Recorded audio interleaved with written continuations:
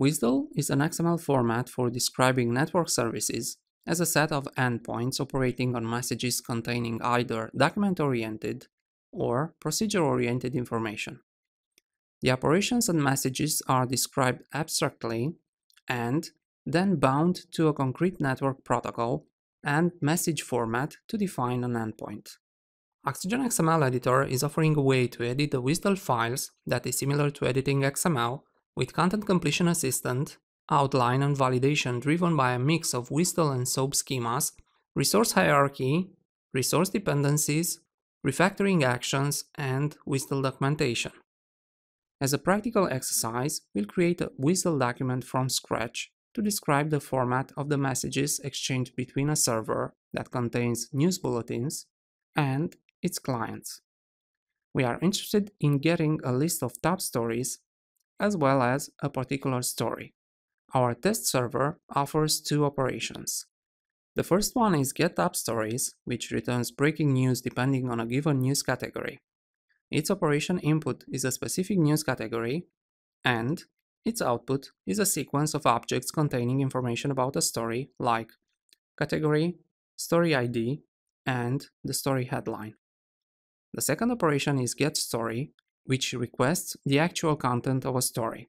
As input, the operation takes the story ID, and as output, the operation returns the story ID, title, language, content, source, publish date, and category.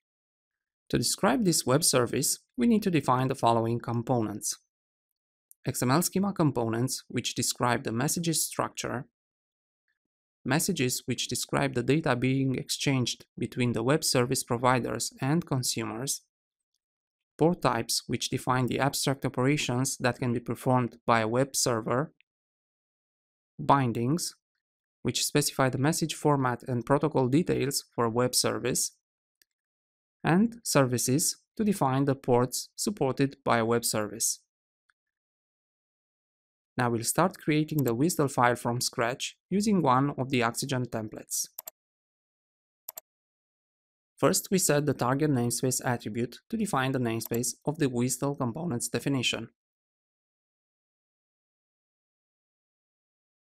Also, we set the value of the WS prefix to the same namespace value.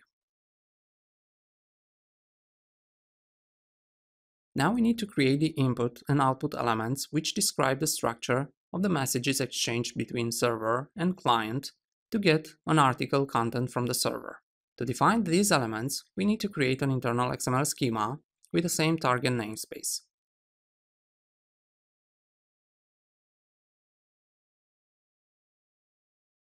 Now we'll add the getStory input element, which contains the story ID element used for identifying a particular story.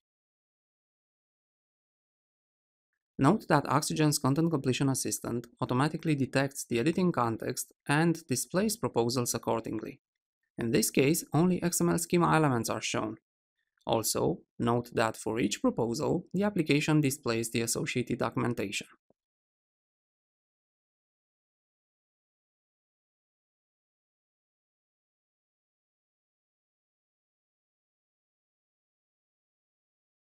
Next, we define the elements needed to describe the format of the message that the server sends back to the client. First, we define the element which contains information about the news story. Then, we define the getStory output element, which wraps the story element.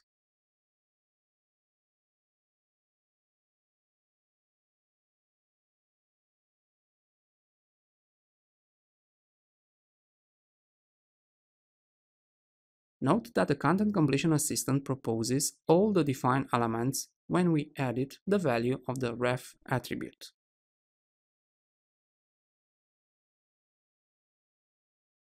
Similarly, we add the header element, which defines the user and password information needed for server authentication.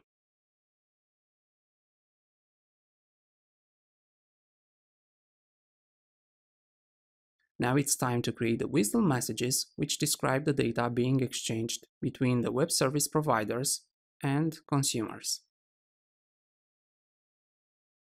First, we add the getStory input message, which contains two part parameters, one for each parameter of the web services function.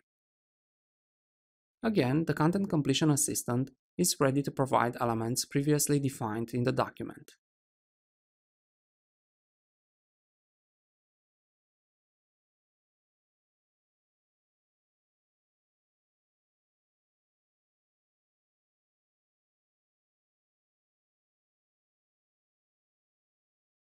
In the same way, we use the Content Completion Assistant to define the message representing the output of the getStory operation.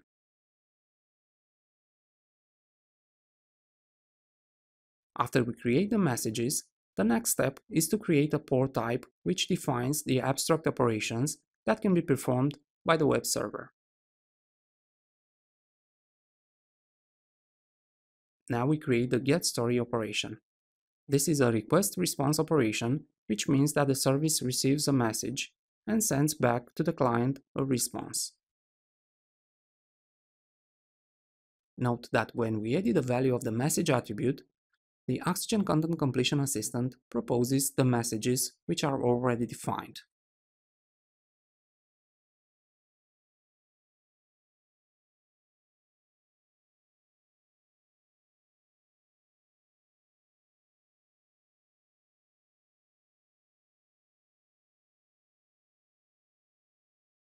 To define the messages format and the protocol details for an operation which is described by a particular port type, we need to input a binding for that port type.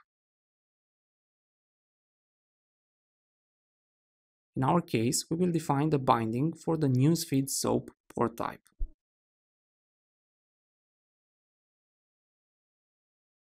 Next, we will specify the details for the SOAP protocol by adding the SOAP binding element. Note that the Content Completion Assistant helps you to input specific binding extensions for the following protocols and message formats: SOAP 1.1, SOAP 1.2, HTTP GET and POST, and MIME. The SOAP binding element indicates that the binding will be made available via the SOAP protocol.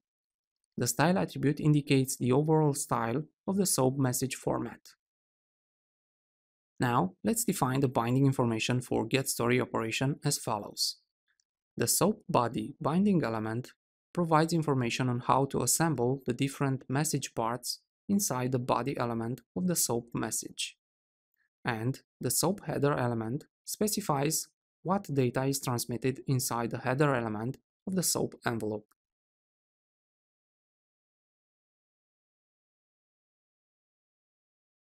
In the final step, we have to create a service element to define the ports supported by the web service. For each of the supported protocols, there should be one port element. In our case, we define the newsfeed service and the newsfeed service SOAP port for SOAP protocol. The SOAP address is used for assigning an address, more specifically an URI, to a port. A port using the SOAP binding must specify exactly one address. Following the same steps, we edit all components which define the getUpStories operation. The input and output elements,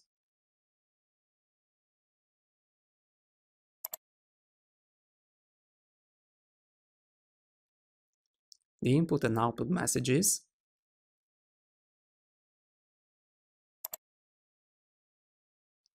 the operation in the port type section,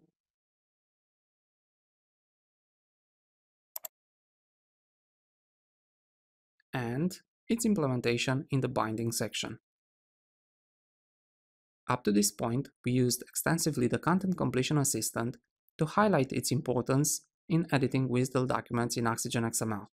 The Content Completion Assistant offers a list of proposals according to current editing context. For example, when we edited the internal XML schema, the content completion displayed only XML schema elements and references to XML schema components. Content Completion Assistant helps you to input specific binding extensions for the following protocols and message formats: SOAP 1.1, SOAP 1.2, HTTP GET and POST, and MIME. Content Completion Assistant proposes references to the defined components when you edit attribute values. For example, when you edit the type attribute of a binding element, the Content Completion Assistant proposes all the defined port types. For each proposal that the Content Completion Assistant offers, oXygen displays a short text description.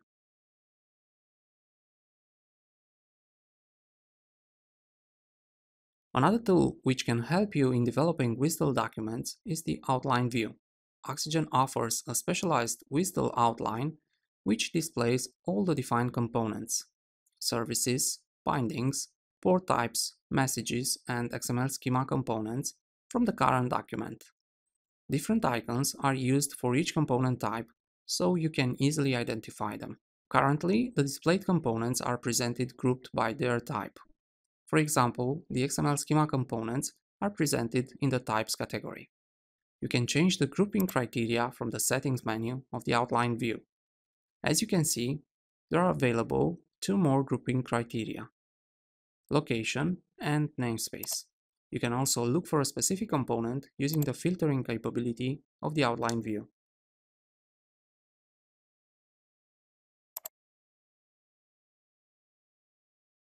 When you do not know the exact name of a component you are looking for, you can extend the search by using the asterisk or question mark wildcards. As you already noticed, the outline content and the editing area are synchronized. When you select a component in the outline view, its definition is highlighted in the editing area. Also, when you change the caret position in the document, the outline will select the WSDL component accordingly.